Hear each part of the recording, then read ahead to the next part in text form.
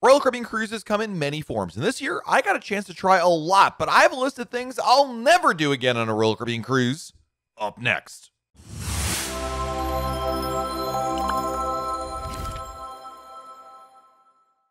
Hey everyone, it's Matt from RoyalCaribbeanBlog.com, and between myself and the people on my team, we go on a lot of cruises, but even with our frequent sailings to keep you up to date on the latest Royal Caribbean news, we still run across things that we think were not great and something we'll skip from now on. Now, I thought about all my cruises this past year to come up with my list of 8 things I tried on a Royal Caribbean cruise in 2022 that I'm never doing again. So heed these words and consider yourself warned against these pitfalls that I ran into, starting with number 1, forgetting to enter all the information into the app before check-in. So, going on your cruise, you have the opportunity to enter your personal information into the Royal Caribbean app for check-in. You're going to enter your passport information, your birth certificate, whichever one you have, upload a photo, add in your emergency contact information, do a check-in time, all that good stuff. On a couple of cruises, I just plain forgot to do it all. Maybe I did something, but didn't quite finish it all. Must always remember the check-in time, but then I forget to go back in and enter my passport information, upload selfie photos. And every time I think about it, I'm like, it'll be fine. We'll get to the terminal, take an extra minute or two. Well, the reality is it might take a minute or two if it's just one person, but we're there with my family of 4, that means they've got to go through the whole process for every single person. It takes up time that I would rather not be standing around in the terminal doing those kinds of tasks and instead be one step closer to being on board the ship or heck, already on the ship. You know, what's really been great about the Royal Caribbean check-in process now, especially with the app and some things being a little more expedited, is that getting on the ship is a lot faster. And it seems like boarding times have gotten a lot better, and that means getting on the ship a lot sooner. So if I'm sitting there in the cruise terminal and we've got to take the time to enter passport information, take a selfie photo, and all that other information for everybody in my family, all I can do is look over my shoulder and realize there are other people getting on the cruise and I want to get on there too. Yes, of course, we're talking about an extra couple minutes here, but every minute of your vacation counts. And at the end of the day, this was something I could have done quite easily at home from the couch, quite frankly. This isn't like I had to go stand on my head and do it. It would have been super easy. Anyway, from now on, I am making a note to ensure that we always put in all information in the app before check-in. It's just super easy. Why not? Number 2, and this is something that if you listen to me talk about dining a couple of years ago, I'm sure this has changed, but that is definitely not scheduled dinner past 7:30 p.m. So when I first started cruising, this is back, before I had kids and even before I was even married, I usually did a late dinner in the main dining room, like, 8 o'clock or so. And part of that reason was I thought it was good because it allowed me to free up the afternoon and then roll in for dinner and do whatever. Well, a couple things have changed. And as a result, I now will not schedule dinner past, I would say 7:30 p.m. I really want to angle for about 7 o'clock. That's like the sweet spot. And even earlier is not bad. Now, yes, I'm getting older. I'm not quite ready for the Blue Plate special. And no, 5 o'clock is not too late for dinner. But I just find that having a little earlier dinner means you have more of the evening to enjoy. Now, on the flip side, when you have an earlier dinner, that means, you're probably not having so much time in the late afternoon to do whatever. But the reality is, number 1, I'm not at the pool. I'm not the kind of person who sits out on the pool deck and is there until, 4 or 5 o'clock. So getting ready for dinner in the 4 o'clock hour or even earlier than that, like 3 something, is not a big deal to me. I don't mind that at all. And number 2, I like when I get out of dinner, it still feels like the evening is out there. Meaning that I feel like I can still go see a show, go to the bar to see the performance, and maybe even go to the casino without it already being like 1 a.m. or something like that. When you have a later dinner, especially a dinner that's after 8 o'clock p.m., I feel like you're probably not getting out of dinner until about 9:30, 10 o'clock, and that leaves you not a ton of time unless you're okay staying up until well past midnight. And as I get a little bit older, I like going to bed a little bit earlier. I mean, I'm not against staying out late. In fact, there are plenty of cruises in which I still stay out pretty darn late, but burning the candle on both ends is just a fool's errand, and at least in my experience. I can't speak for everybody out there, but I'm reaching the point of the law of diminishing returns when it comes to this. So having a little earlier dinner, 6:30, 7 o'clock, 6 o'clock, something like that, it just seems like I get more out of my evenings, and I don't feel like I'm running against the proverbial clock in that I just hear, oh gosh, it's already midnight, oh gosh, it's already 1 a.m., and now you get into this situation of like, well, do I sleep or do I have fun and then pay for it in the morning? So scheduling my dinners for earlier in the evening just ends up being a better fit, and for our kids, quite frankly, it's also much better for them. So for those reasons, we'll schedule earlier dinners. Again, nothing past 7:30 or so.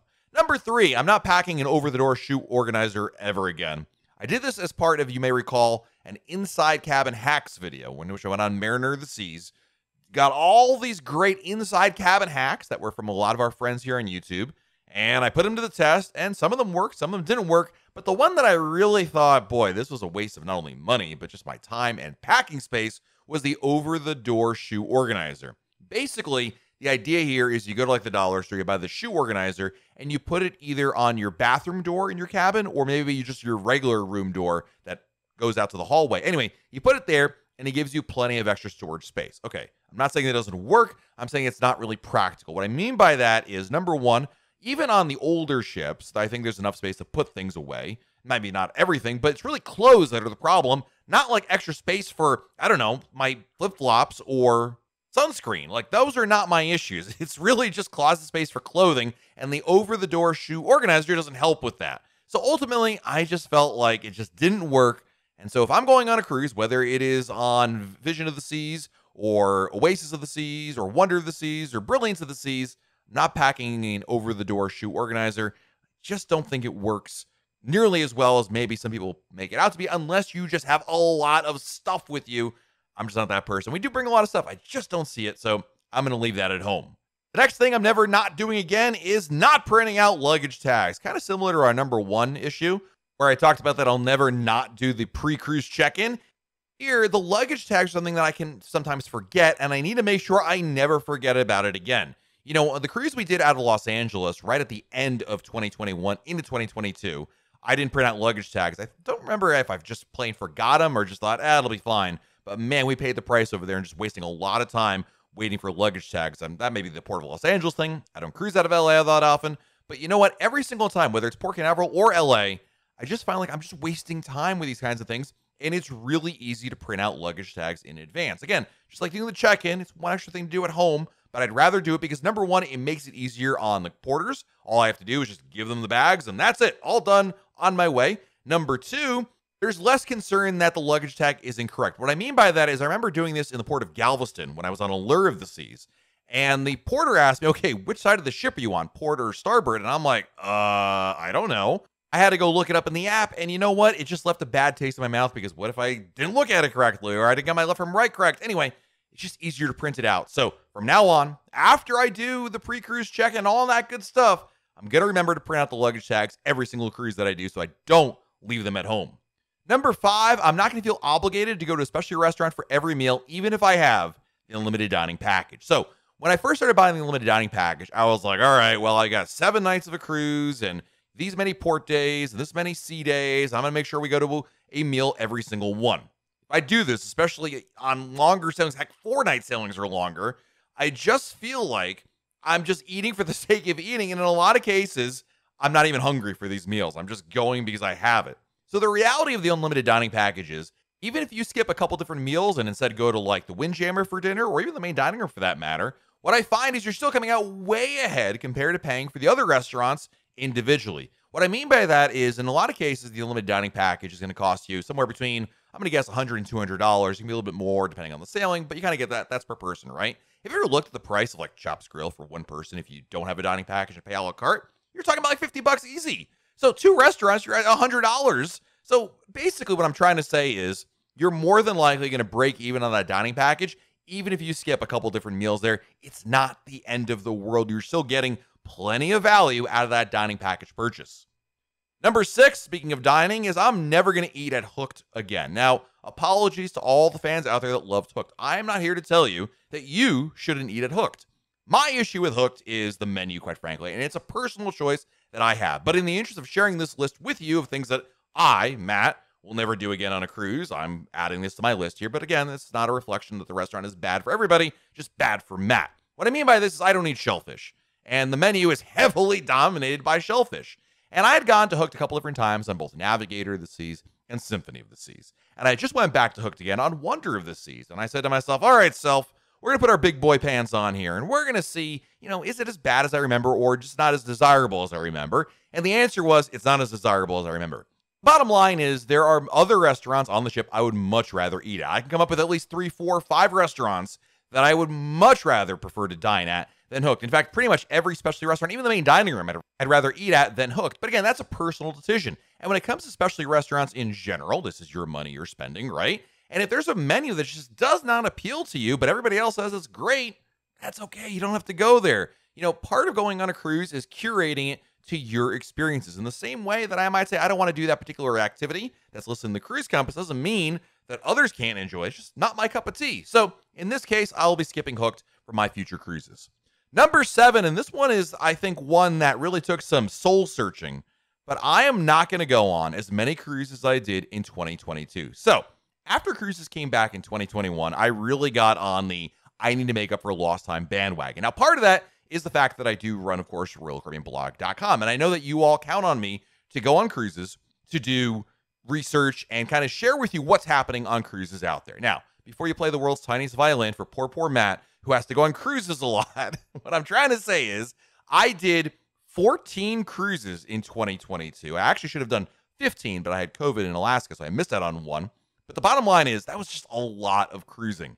And I think there's a couple of reasons why I don't need to do as many cruises in 2023 that I did in 2022. First of all, we have an amazing staff of writers and vloggers and videographers here on RoyalCaribbeanBlog.com and over on our sister site, Cruise.blog. They're wonderful people, very talented. I want to empower them to go on cruises, and we can cover a greater swath of the cruising experience. So we're not compromising on the coverage we're giving you. But number 2, and more importantly, I think that there is something to be said about making cruises feel a little more special. I enjoy every cruise I went on. I'm not going to sit here and tell you that I didn't enjoy any of the cruises I sailed on, but having some time away from it made my heart grow fonder for going on a cruise. And when there was a more sizable gap, like more than a couple of weeks, I started thinking to myself, boy, I'm kind of getting excited for going on a cruise again. And so I kind of like that feeling. And so I feel like there needs to be a happier medium between, obviously not cruising or cruising once a year and cruising 14 times in the same calendar year.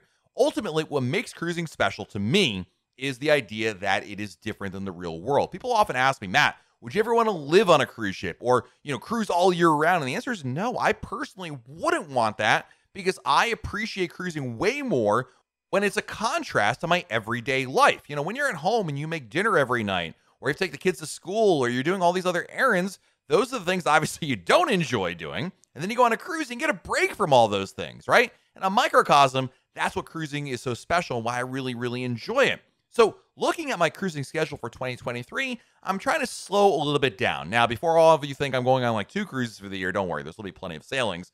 But I'm trying not to go on, 1 cruise every calendar month, which is what I ended up doing in 2022. It was fun. I enjoyed it, but I think that's just too many cruises for my style. So I'm going to tap the brakes a little bit. Please don't think I'm going to not cruise or, cruise like 3 times. I'm still going to be cruising a lot by most people's standards, but I'm trying to find a happier balance there so it can feel a little more special and really resonate with that pre-cruise excitement of, yeah, I'm going on a cruise, and yeah, this is awesome, more so than I had in the past.